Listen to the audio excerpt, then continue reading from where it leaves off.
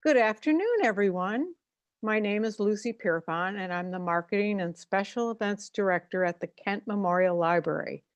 The library is excited to welcome you to this very special art talk and conversation between artists and valued Kent Memorial Library staff members, Lucy Pierpont and Maria LaFontan. They will speak with each other about their artwork, which is currently on display in a joint exhibit in the library's gallery and online. The conversation will be followed immediately by the Kent Library Association annual meeting.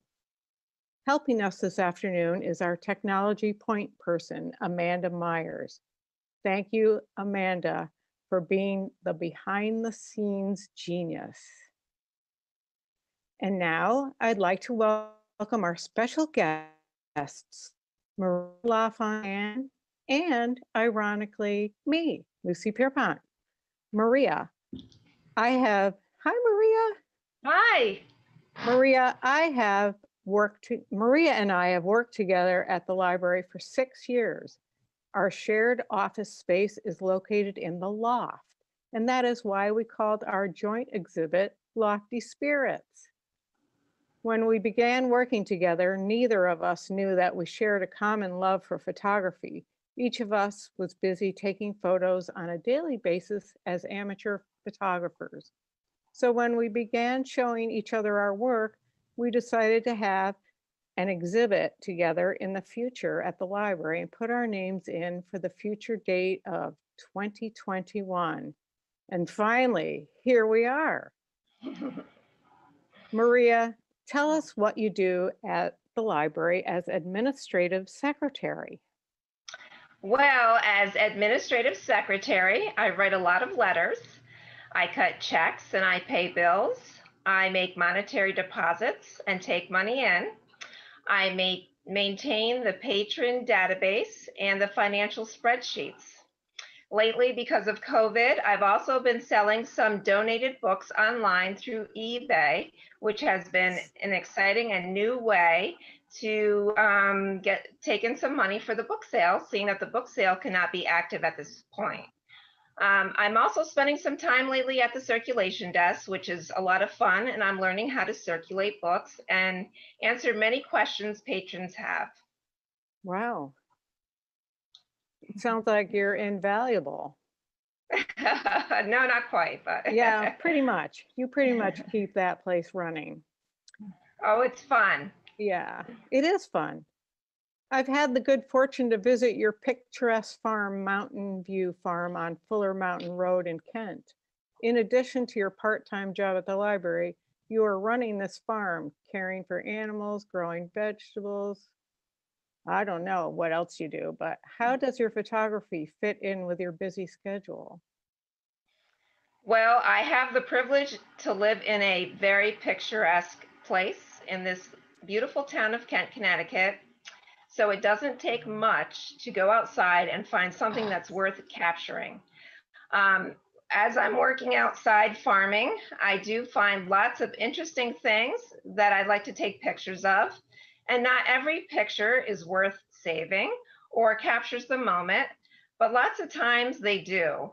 And that's why today I have photographs that I'm happy to share with everyone. There's lots to see out in nature with the changing seasons and with things growing. The natural growth process of plants is just a wonderful thing to take pictures of. Yeah. So Lucy, yes. You're next, Lucy. Uh-oh. So tell us what you do at the library as marketing and special events director. Oh boy, let's see. Well, for 10 years, I've had the good fortune of designing and executing all kinds of adult programs from conception to putting the chairs back in the closet. These programs include technical education, author, artist, musician, talks, nature programs, theme programs. The sky's the limit. Not only do I design the programs, but I have to make sure somebody attends them. Cross my fingers that the presenter is present and that his or her PowerPoint or movie is technically supported. Each program or event needs to be publicized. It is a never-ending yet extremely interesting job. I can't recall one dull moment. And let it be known that your attendance to your programs is very high and your programs are wonderful and sought after. Thank you, thank you, thank you. So in addition to your part-time job at the library, you also work part-time at Clem Real Estate in Washington Depot and keep your freelance business going. How does your photography fit in with your busy schedule? Well, Maria, like you, I think the busier you are, the more time you might be able to find for a little bit of time for things you like to do. And I really, every day, I try to take a walk outside, and that's usually when I have a chance to capture some of my work.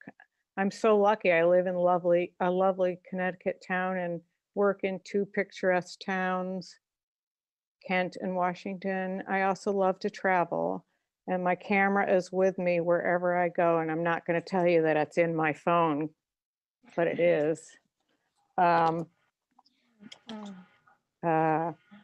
The photos in the exhibit do not include people. However, I've been taking photos of people at adult programs or fundraising events for the library for 10 years. I think it's very hard to capture good event photos. Many years ago, I worked in the public relations office at Hartwick College. One of the college's sports photographers told me he always tried to have three things happening in his action sports photos. I often think of that unsolicited advice and have kept it in the forefront of my brain, attempting to have that happen in my photos. I'm not definitely sure this happens every photo I take, but, and like you, Maria, I don't keep all my photos, but I do find it hard to get rid of them. So that's a dilemma that maybe we all have. I have way too many photos. Absolutely. So it is sometimes really hard to decide which ones to keep. In fact, it was a little hard to decide which ones to use for the show. Did you have that problem? I certainly did. Incidentally, one little side story, when we chose the date for our exhibit, we never, ever, ever dreamed our show would be presented with such limitations due to the ongoing COVID situation.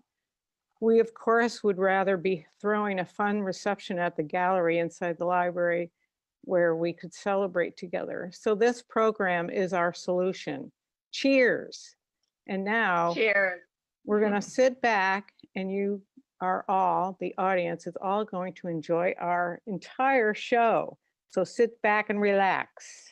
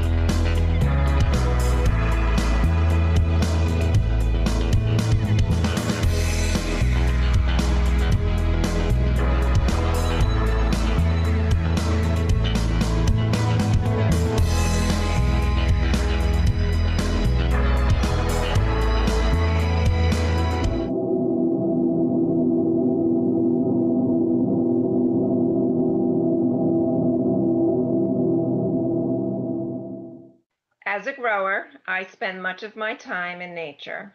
I have witnessed many amazing moments of incredible beauty.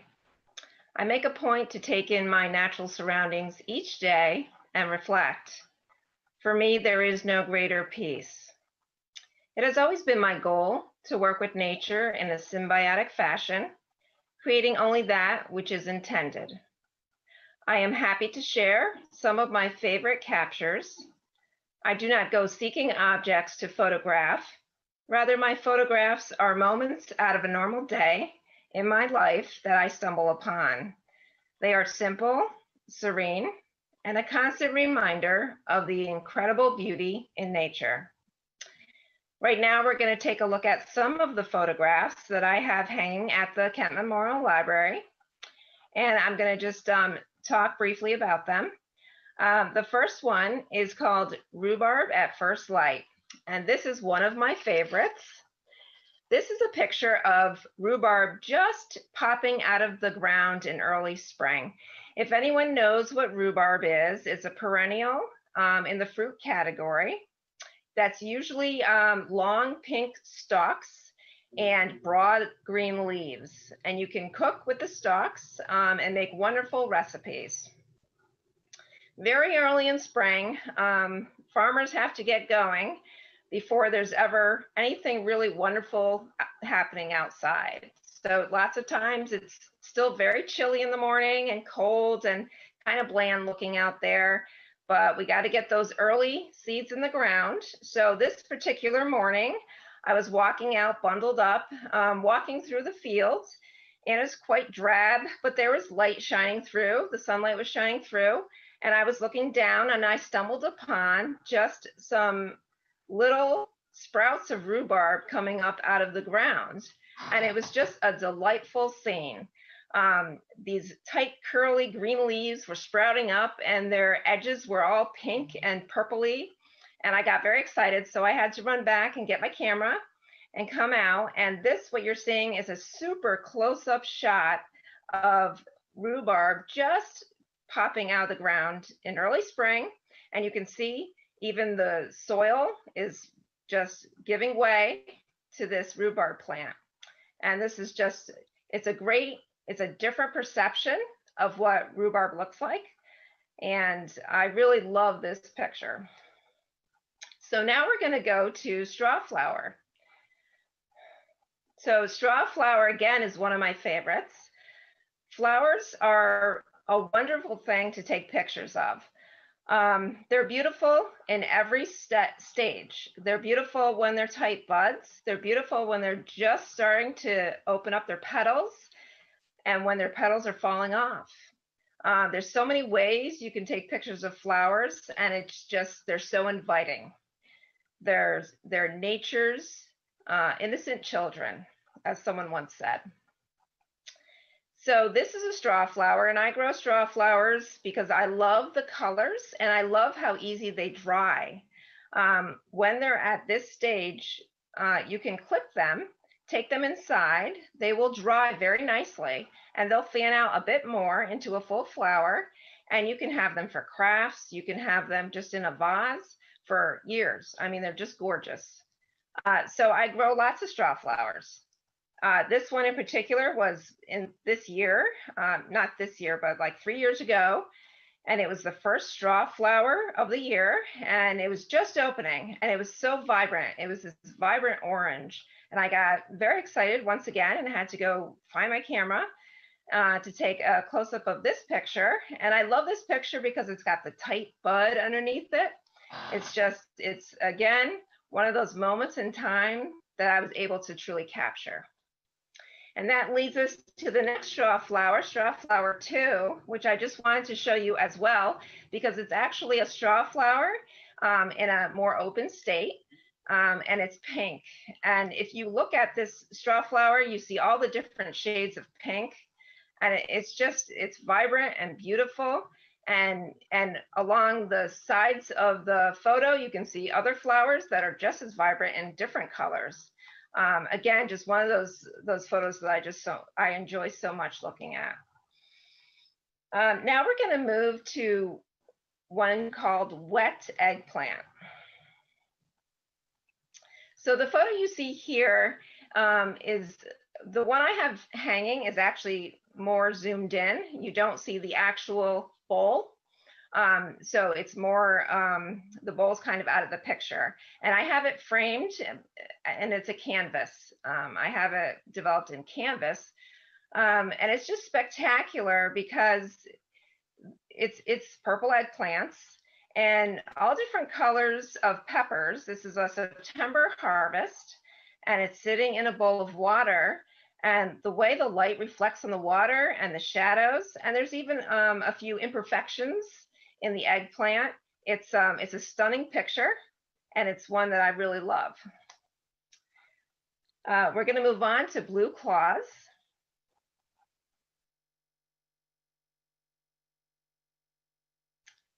So the next picture is blue claws. Blue claws.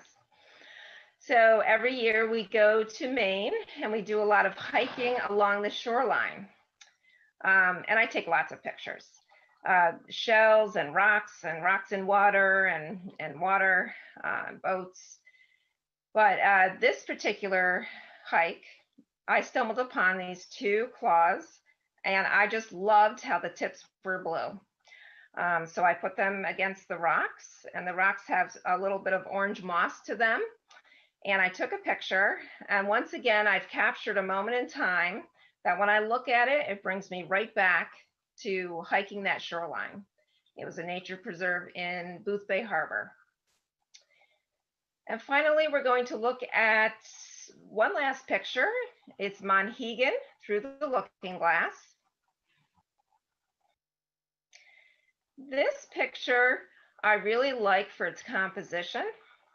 It has foreground, midground, and background. If you've ever been to Monhegan Island, it's a beautiful place to hike the cliffs. And it's just, the views are gorgeous. It's kind of hard to capture what you're seeing. It's just so spectacular. It's like you have to be there to really feel it.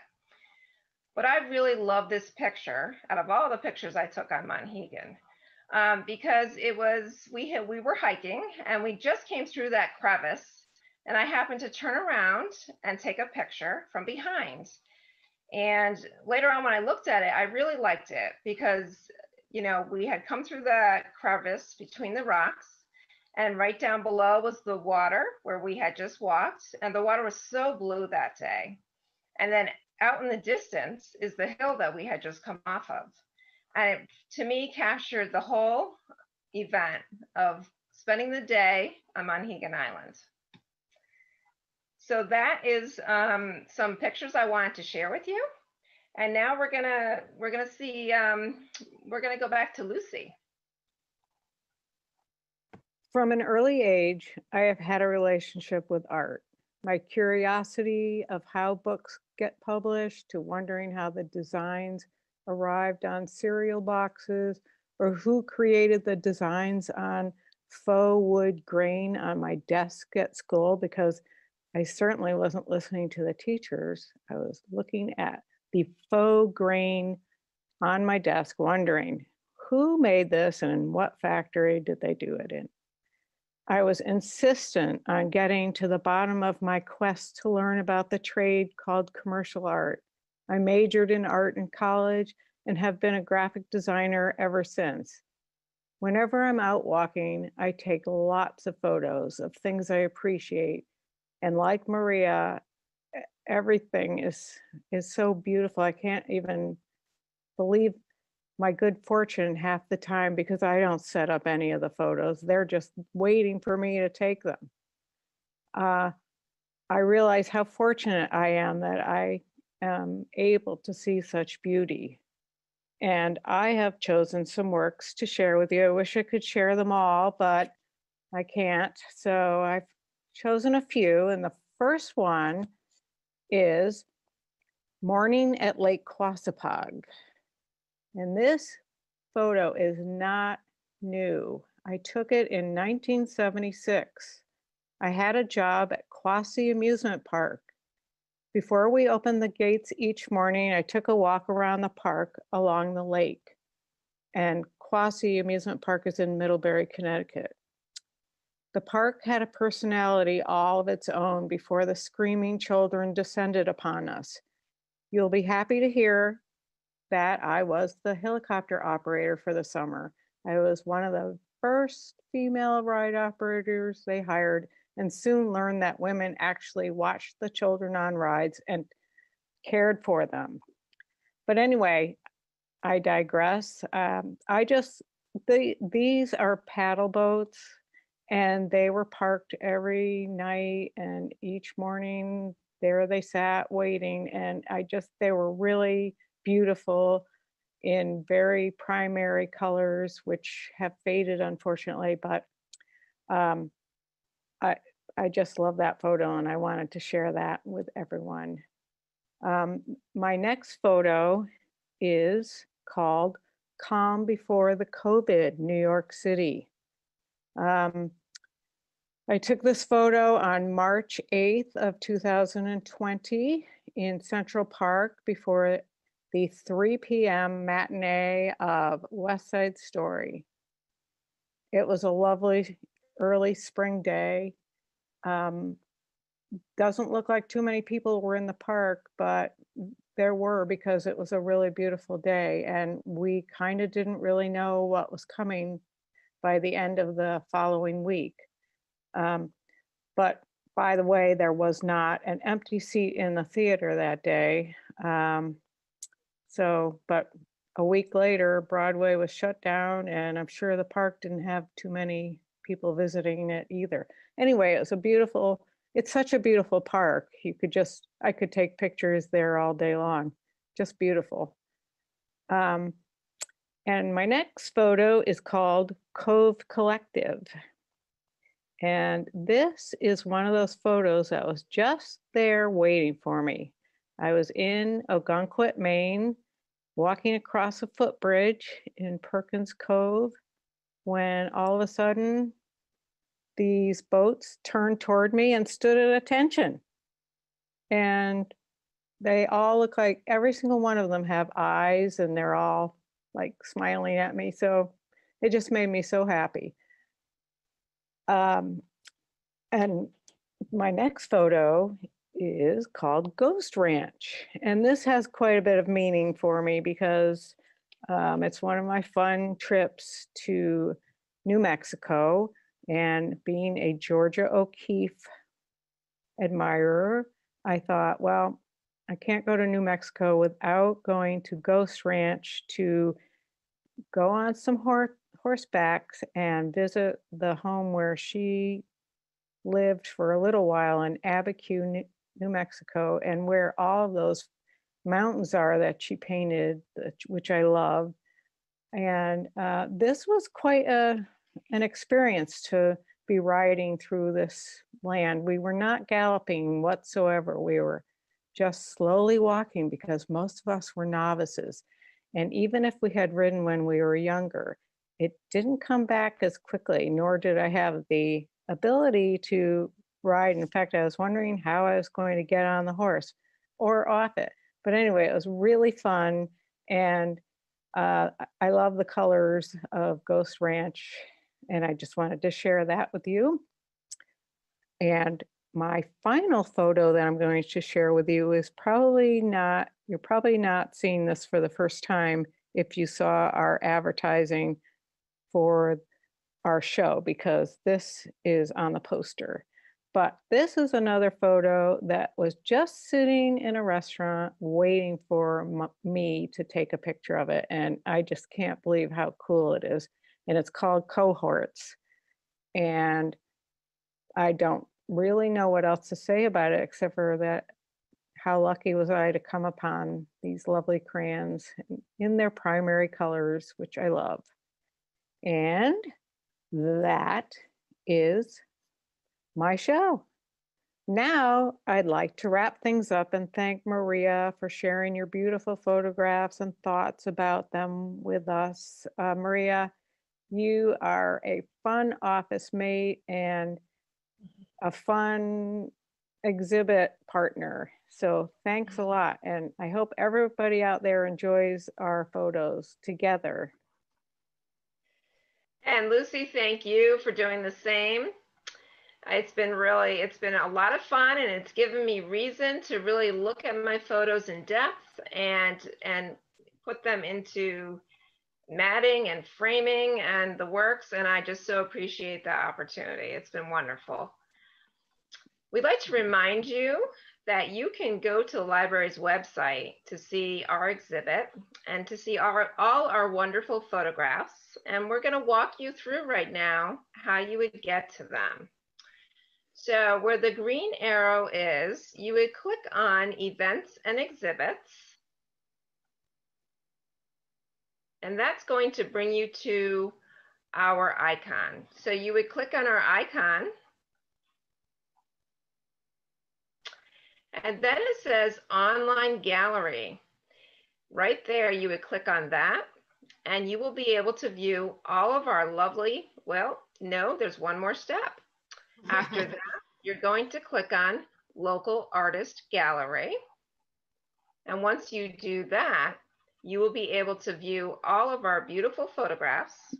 And if you have any interest in any of them, you can follow. There's information on how you can contact us and purchase any photo that you wish. Thank you. And now we join the library's annual meeting. Hi, everybody. Thank you so much. We do have an opportunity to do a little Q&A with the artists.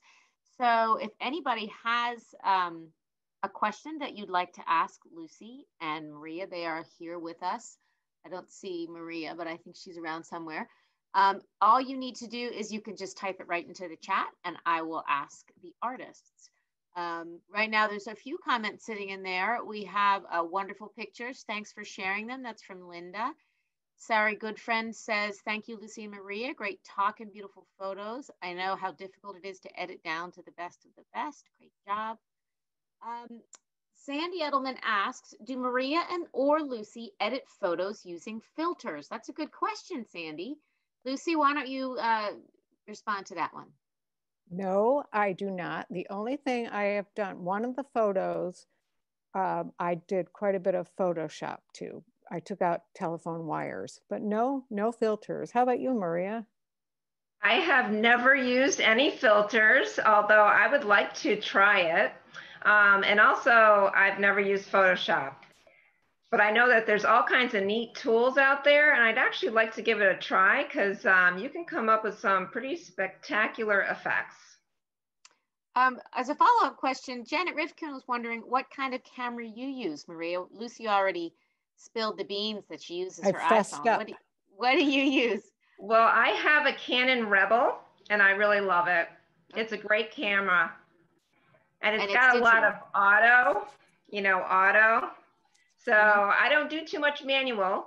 So in a way, it's kind of cheating nowadays because years ago, you really had to know your way around a camera. And nowadays, you really don't need to know that much to get a really good focus. But sometimes, I mess with the manual part, but for the most part, auto works. Wow. All right.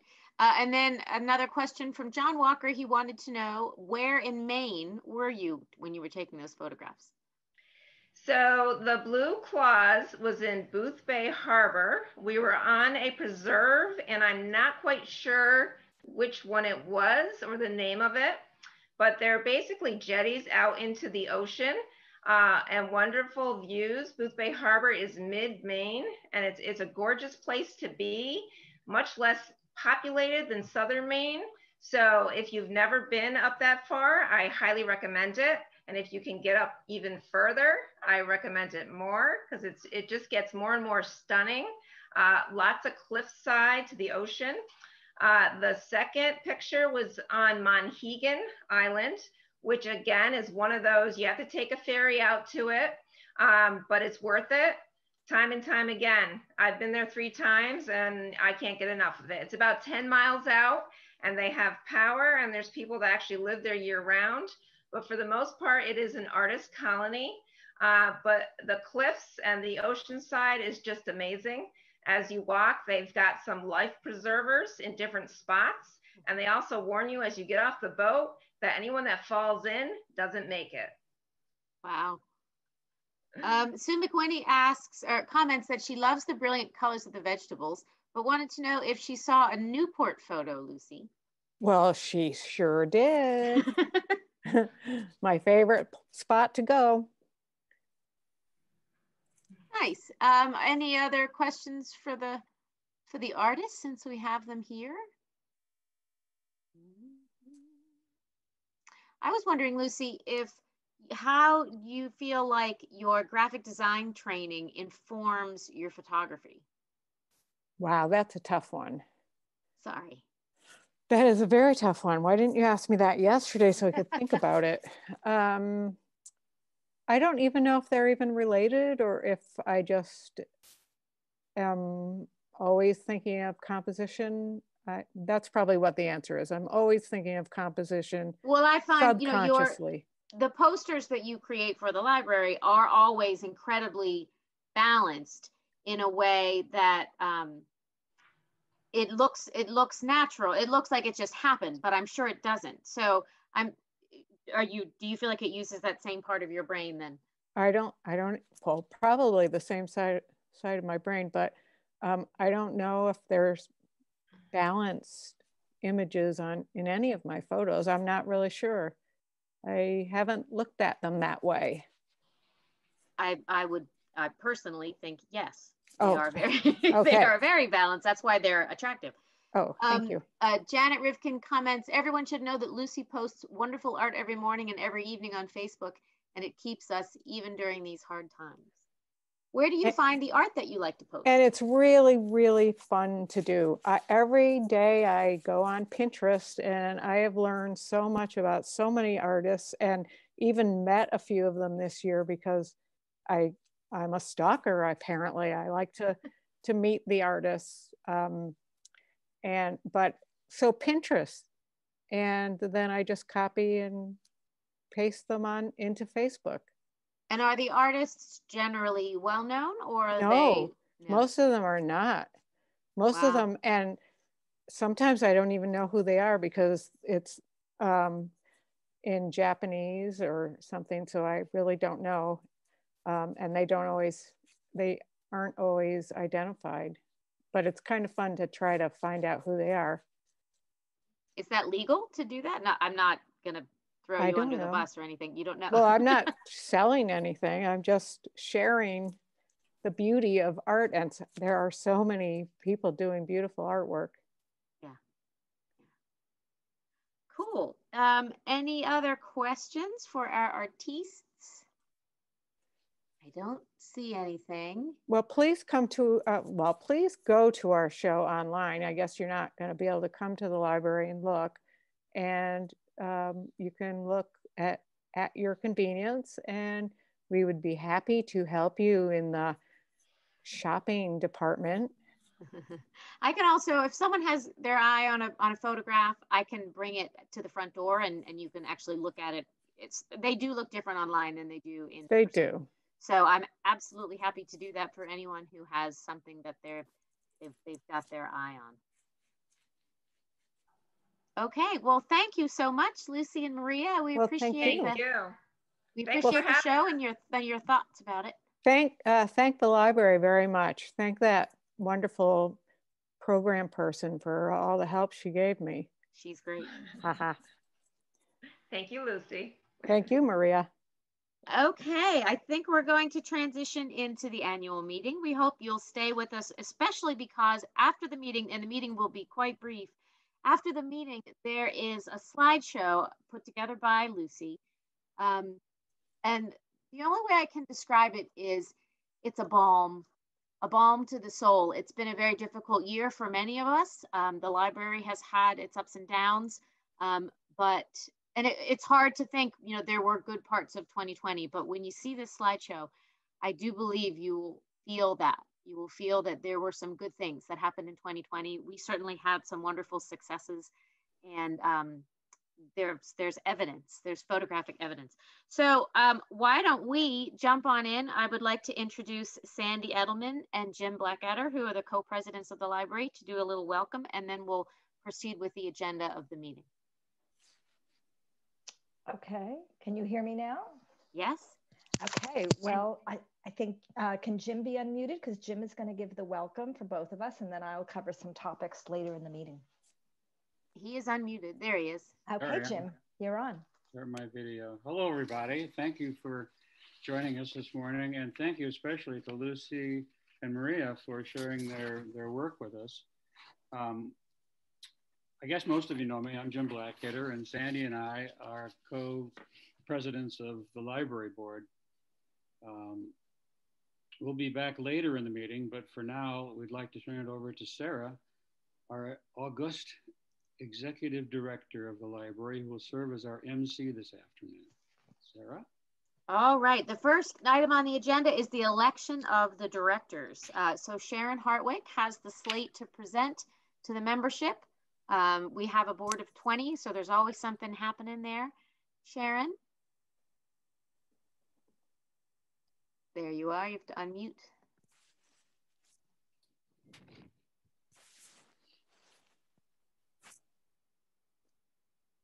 Okay. I'm getting different messages here. Anyway, thank you all for coming. I hope you all enjoyed the program. I'm sure you did. We're so lucky to have Lucy and Maria with all their talents and many skills and abilities working for the library. So it's really a wonderful thing to feature them as for this annual meeting.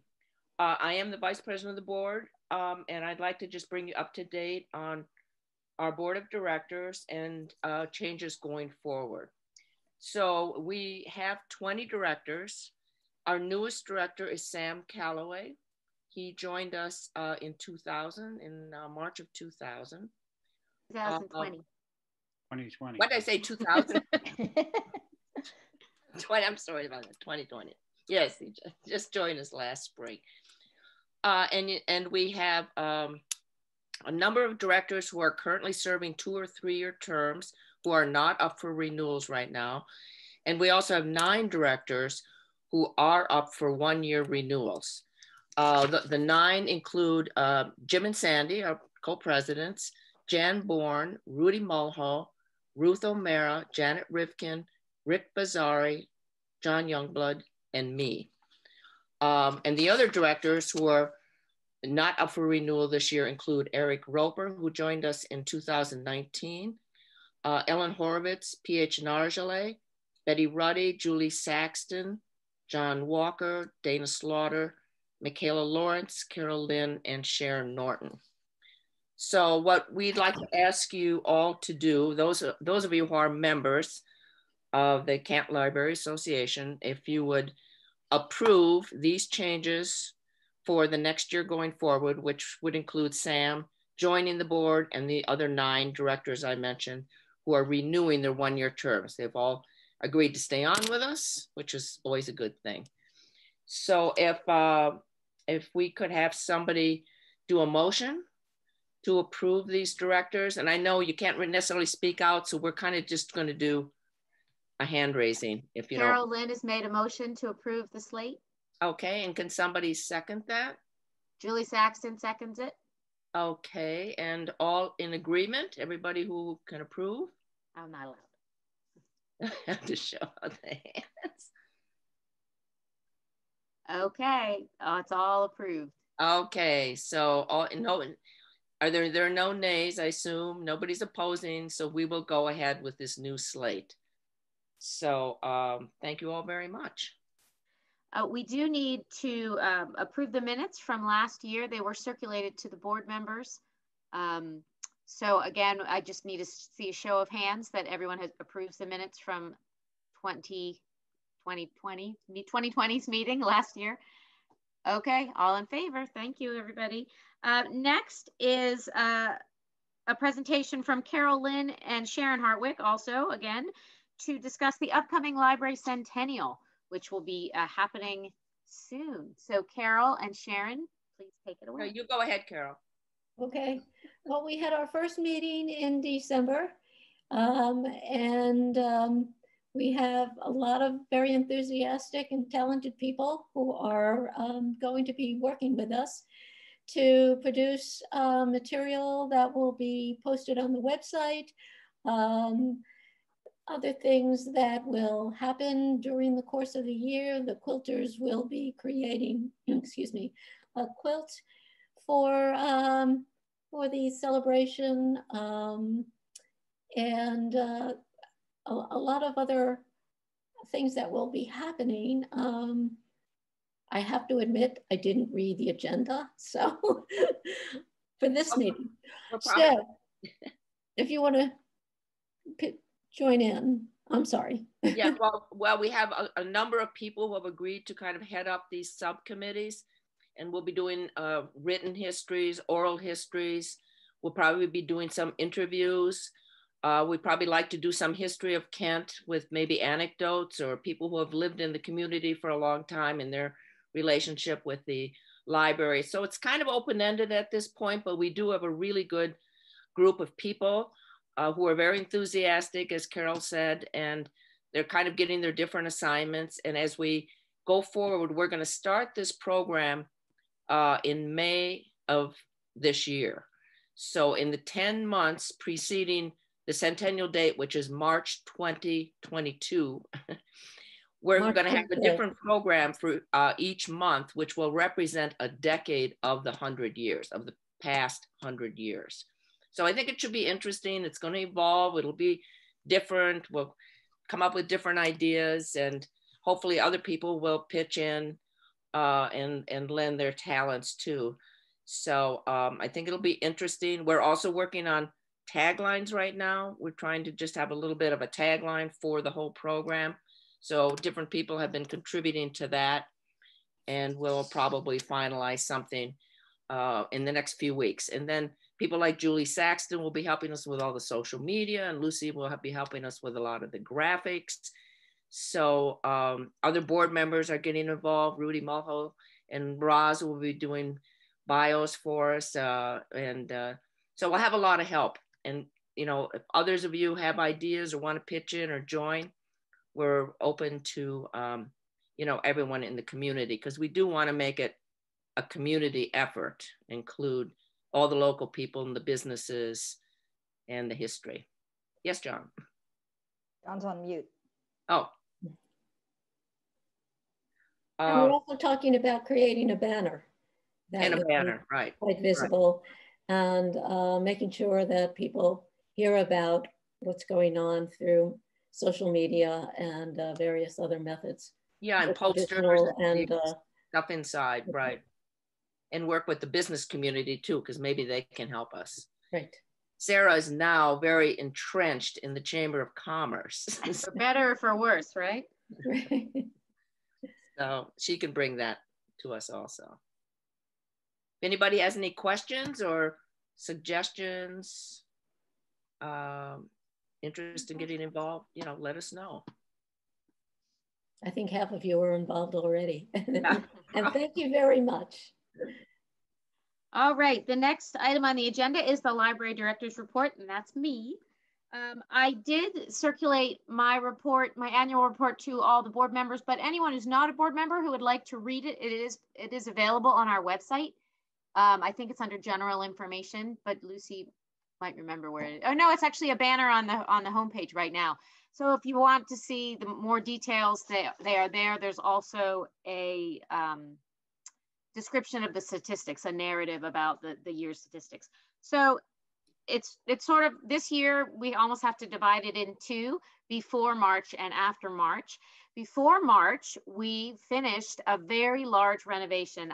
I wish I had the figure. I think it's somewhere between $80,000 and $100,000 of how much money was eventually spent to renovate the entire interior of the library. But it was a big project, involved painters, asbestos removal, and new carpeting all throughout the building, and it looks fabulous.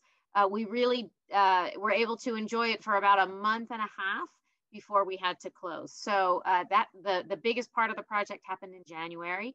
We moved the library to a different place on the green, and did manage to continue to circulate materials and take care of our computer users and things like that.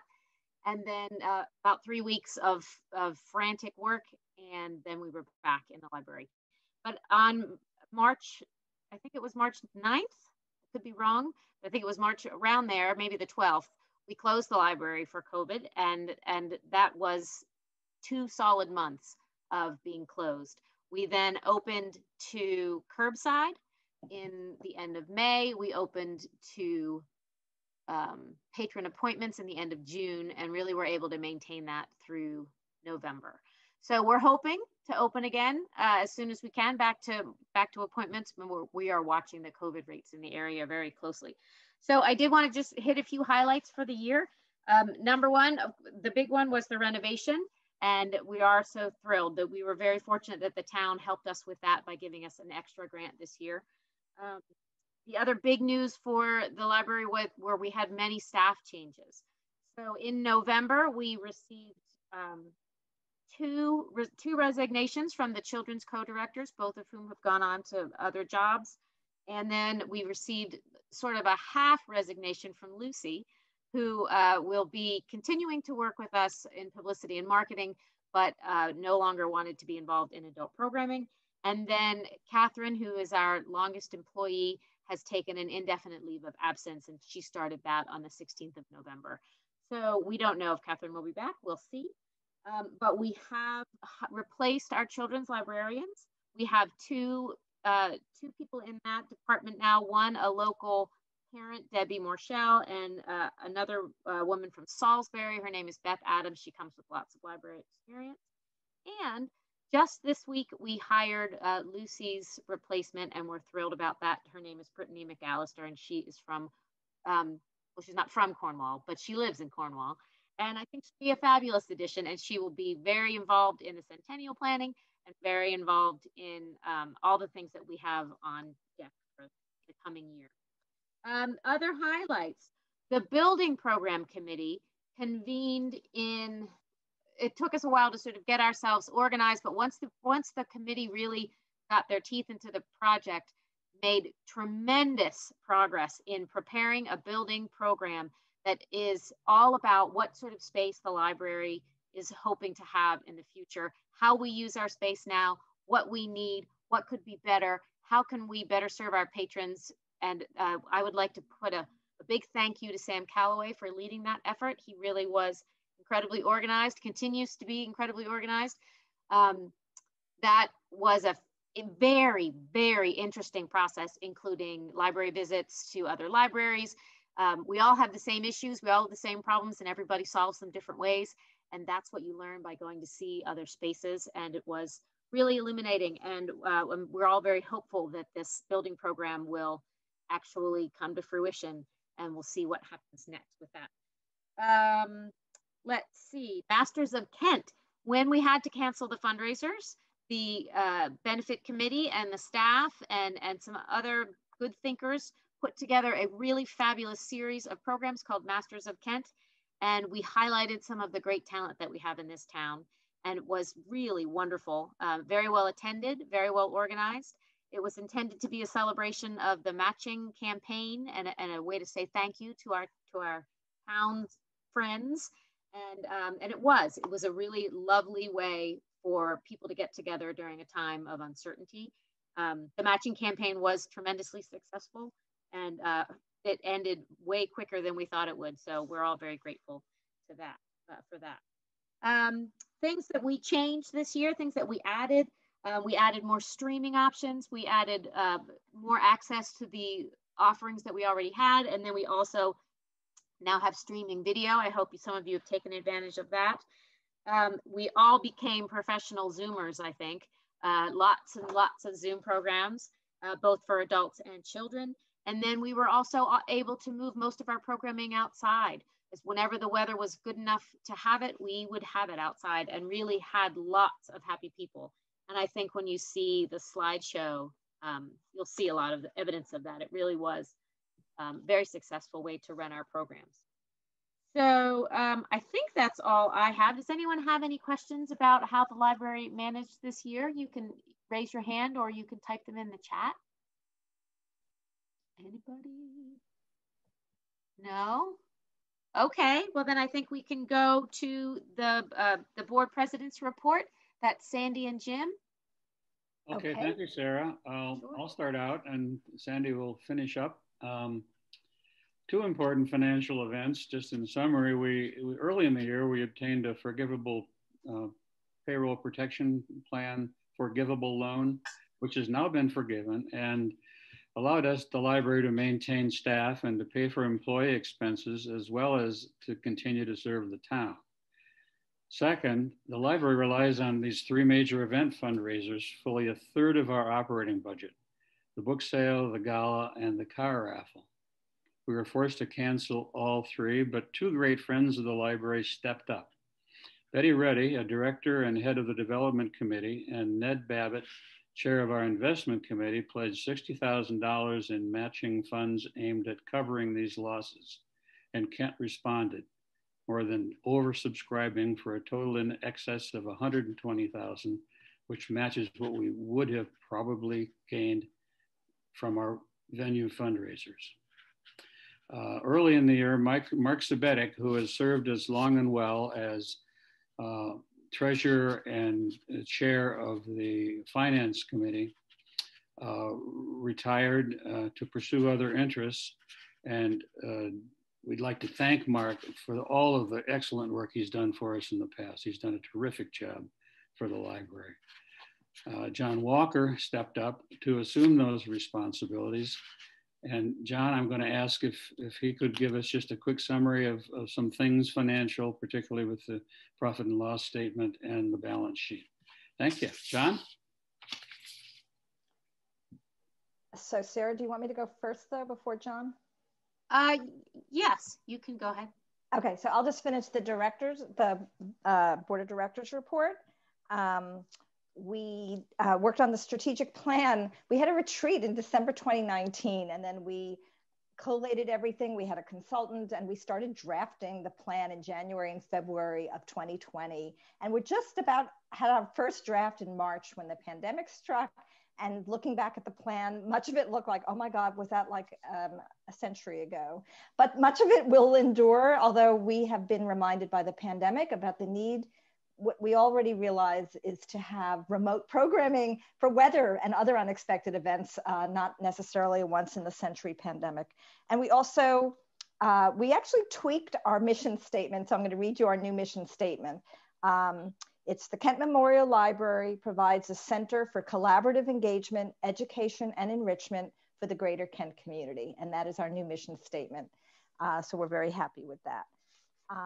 Sarah told about the firehouse, and the last major event is the creation of a Kent Library Association advisory group, which former board president Ken Cooper graciously agreed to chair, and he assembled a group of about 12 people in the Kent community from very diverse group, from the business community, from educators, young and different demographic and generation, and just to convene twice a year to advise us on important issues that the library is facing. They actually took a first pass at our draft strategic plan, and we actually hope to meet again with them in the spring and maybe talk about our firehouse plans. So that's it for me. Now, John, are you ready to take over on the financial report? I am indeed. Thank you, everybody. Let me first just give a shout out to Sarah Marshall, who has been so incredible this year, both with keeping track of our finances and in every other aspect, which is almost everything that she does. So the library's current financial picture is good, considering the challenges of 2020. But it should be noted that opportunities for further one-time grants may not be as forthcoming as they were in 2021. Also, the uncertainty surrounding our fundraisers provides to us a further challenge in 2021. We may undertake another matching campaign this year, but we are evaluating that possibility going forward. That being said, due to our conservative budget for 2020, we were able to exceed projections, and our 2021 budget projections remain equally conservative. Net revenues in the past 5 years through 2019 have been growing steadily. While our net operating income was less than that of 2019, we still managed to be positive. Total net income from the year once again was less than fiscal year 2019, but still on the plus side. Without the benefits of the income generated by the annual gala, the car raffle, and book sale, we were able to make up some of those shortfalls by the generous participations of members to our matching campaign. And as noted in Sarah's report, we attained our membership goal for the year. In addition, fundraising activities in the form of an outreach program to donors and to members also helped to fill in part the gap created by the lack of our traditional fundraising activities. These contributions accounted in part to our positive bottom line.